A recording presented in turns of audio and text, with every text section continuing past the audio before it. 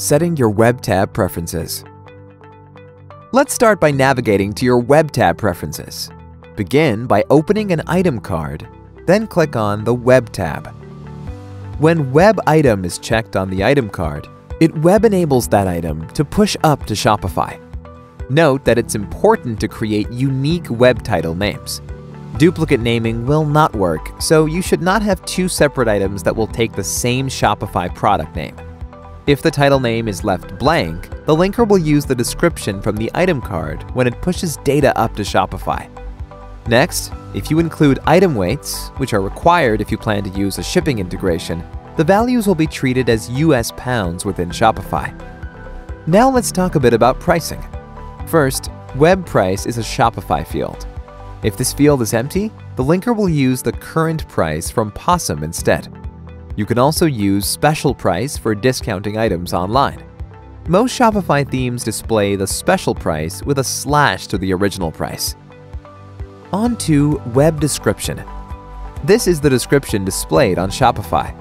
As mentioned in a previous video, pushing the POSIM item description up to Shopify requires some HTML code knowledge in order for formatting to be applied correctly.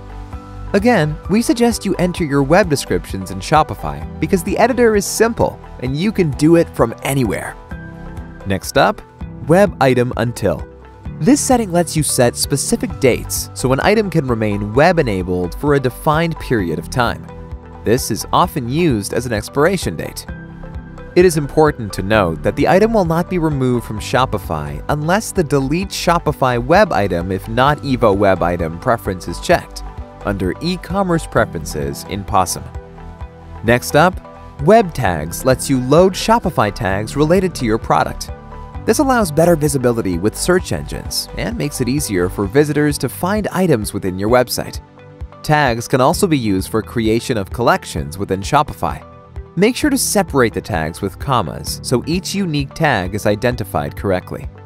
You can use Grid View and Fill Down to make mass, non-destructive changes to fields such as web tags. To do this, open an item card and change the view to Grid View by clicking the blue button at the top until it says Item Grid View. To complete a fill down, you can first narrow your results by using advanced search and refining your selection criteria using the columns. Once advanced search contains the items you want to change, press OK at the bottom of the window. Then, highlight the column you wish to make a mass edit to by clicking on the column header. Then, right-click on the first cell, hover over Fill Down, then click Formula. Next, select Web Tags from the drop-down menu and press the double arrow button to add it to the formula.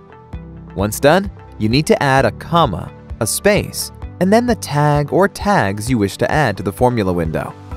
You can verify in the formula preview that it is working correctly. Finally, press OK to apply the formula fill down to your selection. Lastly, the image name value allows you to enter a name for the image uploaded from POSIM to Shopify.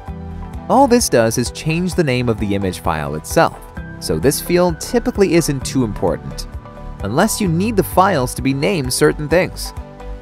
That wraps up our Shopify integration video series. Thanks for watching, and happy selling!